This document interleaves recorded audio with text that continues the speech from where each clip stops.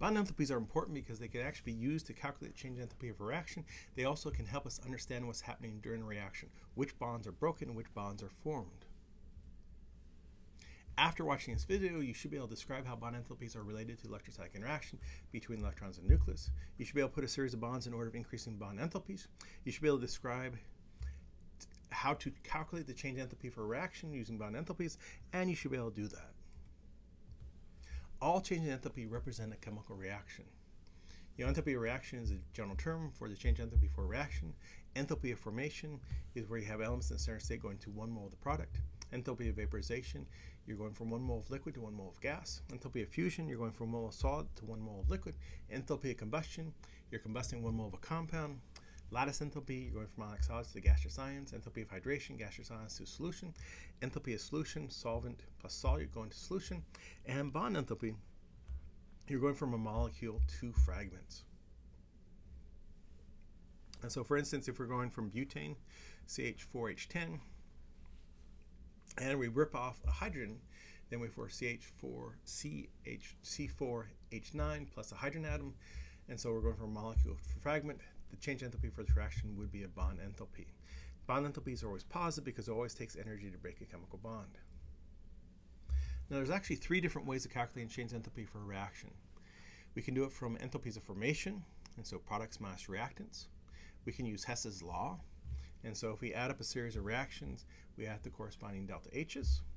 Or we can use bond enthalpies. Now, please notice the difference in these equations. So for bond enthalpies, we do the sum of the bond enthalpies of the bonds broken minus the sum of the bond enthalpies of the bonds formed. So broken minus formed. A little bit different than products minus reactants. Now, the reason it's broken minus formed is because it's going to take energy to break them, and so that's going to lead to a positive delta H. The formed, you release energy, and so actually is a negative contribution to your enthalpy for the reaction. Now, bond strength is the energy required to break the bond.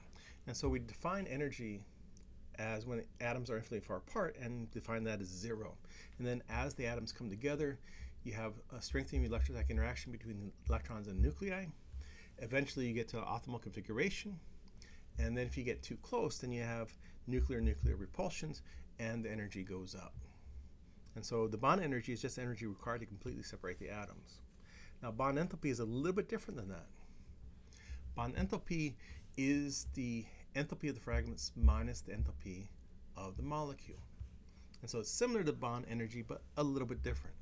And so if we're looking at breaking the hydrogen-hydrogen bond, then it's going to be 2 times the enthalpy of formation of hydrogen atoms minus the enthalpy of formation of the hydrogen molecule, which turns out to be 436 kilojoules per mole.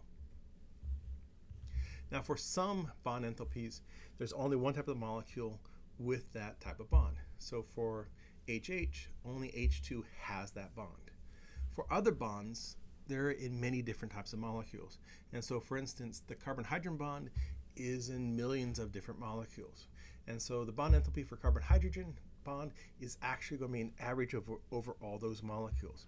And so bond enthalpies don't give you a very accurate answer in terms of enthalpy for the reaction, in part because the bond enthalpies are going to be averages over a large number of molecules, and also because they neglect things like intermolecular forces. And so for some molecules, the bond is only in one molecule, and so those bond enthalpies should be fairly accurate. For other bonds, there are many molecules, and so those bond enthalpies will not be very accurate. Now, if we understand bond enthalpy for different molecules, there's 2 things to consider: the number of electrons being shared by the 2 atoms, and also how close the atoms are. And so the more electrons being shared, the stronger electrostatic attraction between nucleus and electrons, the stronger the bond, the larger the bond enthalpy. And so triple bonds are stronger than double bonds, which are stronger than single bonds. And so N2 has a triple bond, O2 has a double bond, and F2 has a single bond. And so you see that it's a huge difference there. But that's the most important consideration. The secondary consideration is how close the atoms are. So typically, the closer the atoms, the stronger the bond, the stronger electrostatic interaction. And so if we look at HF, HCl, HBr, HI, going down the periodic table, fluorine, chlorine, bromine, iodine, the atoms get bigger, and so those bond distances are getting bigger, and so those bond enthalpies are actually getting lower. And so we can also see in terms of H2, Cl2, Br2, I2, again, going down the periodic table, atoms bigger, bonds bigger. Now notice F2 is a little bit different. It's an exception to this rule. F2 does not follow the trend. And so the more electrons being shared by the atoms, the larger the bond order. Bond order is just a measure of number of pairs being shared by the nuclei. But the more electrons being shared, the closer the atoms, the stronger electrostatic attraction between electrons and nucleus. The smaller the atoms, the closer atoms, the stronger the attraction between electrons and nucleus. Stronger attraction, the larger the bond enthalpy. The lower the potential energy, the more stable the bond. But please remember that the number of electrons shared is the most important consideration. And so you only look at the size of the atoms if you're looking at bonds that have the same bond order. And so now we can calculate the change enthalpy for a reaction by using the bond enthalpies. And so again, it's just going to be the sum of the enthalpies of the bonds broken minus the sum of the enthalpies of the bonds formed. I should also make sure to note that in the reaction, everything has to be in the gas phase. You can only calculate change enthalpy for a reaction if all the compounds are in the gas phase. And so to estimate the reaction enthalpy for a reaction using bond enthalpies, we typically draw the Lewis diagrams so we can actually see which bonds are broken, which bonds are formed. And then we look at the table to find the bonds broken by bonds formed.